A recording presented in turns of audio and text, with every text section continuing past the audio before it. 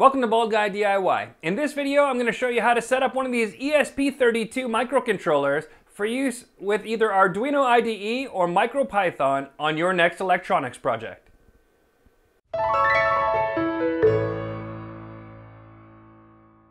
These ESP32 microcontrollers are really powerful because they come with built-in Wi-Fi and Bluetooth, which isn't standard on most Arduino products.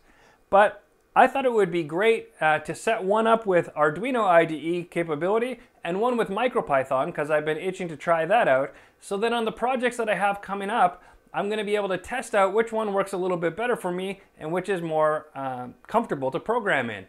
Stick around, I'm going to show you how to set up the ESP32 for both Arduino IDE and for Micropython. We're going to be doing this project using Microsoft Windows, so the first thing you need to do is head over to Silicon Labs, which is silabs.com, and I'll leave a link in the description, and download the USB to serial adapter so that it will recognize and assign a COM port to the ESP32 chip. Simply scroll down till you find your version of Windows and save the one that you need, and then run that application. It should only be a few short steps, and then when you plug your ESP32 in, it will recognize it.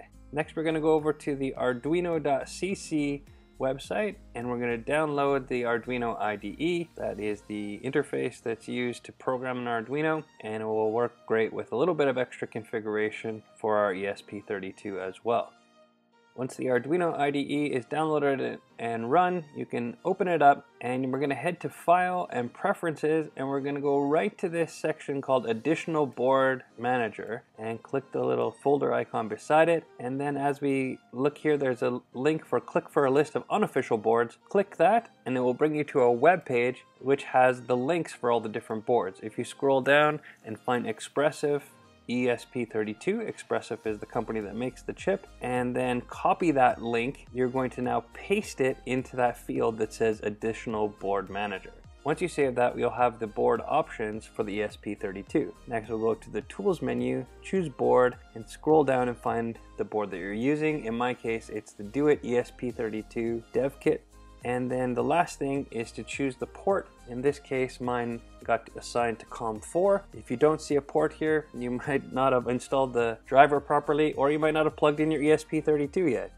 Next thing I'm going to do is just simply load the example blink sketch, and this is going to blink an LED on and off every 1 second. And so you just go to examples, load that sketch, and then you start compiling it. Once I pressed the button to upload it to the ESP32, it took almost 30 seconds for it to actually compile and upload it to the chip before it started working. But once that process was done, you can see indeed that blue LED starts blinking on and off every 1 second. That's how you set up Arduino IDE.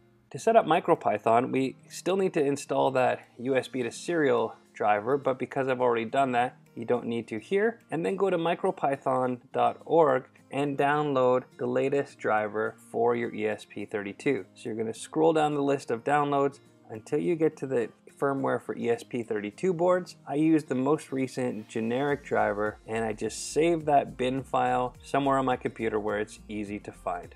The next easiest step I found is to download UPyCraft IDE for Windows. I have a link for it in the description, and that will allow you to use UPyCraft IDE. That's going to be much easier to use than the command line prompts for flashing the firmware and for programming it for your first steps. I did try a bunch of different command line software, and I just found it frustrating, and there was gaps in the information of how you're supposed to do it.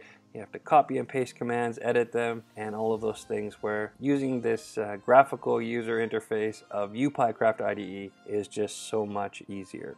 Once you've downloaded it and run it, you get this window, and you can start by clicking the connect button, which looks like a couple of links in a chain, and you might get an error that says it can't find it. But if you try again, clicking that button, it should prompt you with a little box, and that little box is asking you to flash the firmware. You just need to choose under board ESP32, the burn address. You're going to choose 1000, and you're going to choose to erase the flash and click the users button. When you click the users button, you'll get a prompt to point to the software that you downloaded from micropython.org. You simply choose that software, and then click OK. The flash and burn process takes about 30 seconds, and it just runs through erasing what's currently on the ESP32 microcontroller and then burning on a new set of firmware that will work with Micropython. One of the big differences with Micropython compared to Arduino, there are Python files that get installed to the memory that you can use and program like any other Python file. So if you've programmed in Python before, it's a very easy language to use.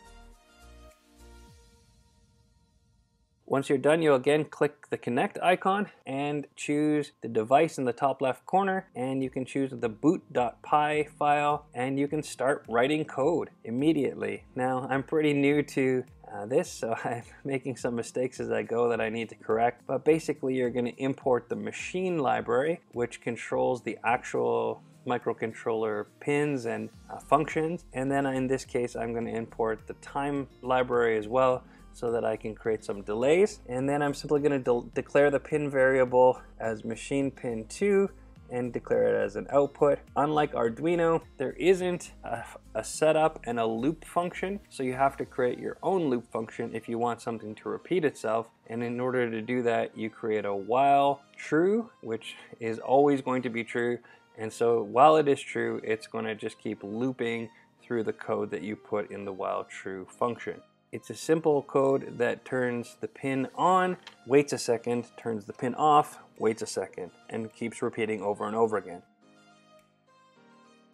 Once you click the play button, which downloads and runs the software, it almost instantly takes effect and starts blinking on and off. This was a major thing that I noticed right away, so much faster than the Arduino IDE, which took about 30 seconds to compile and download.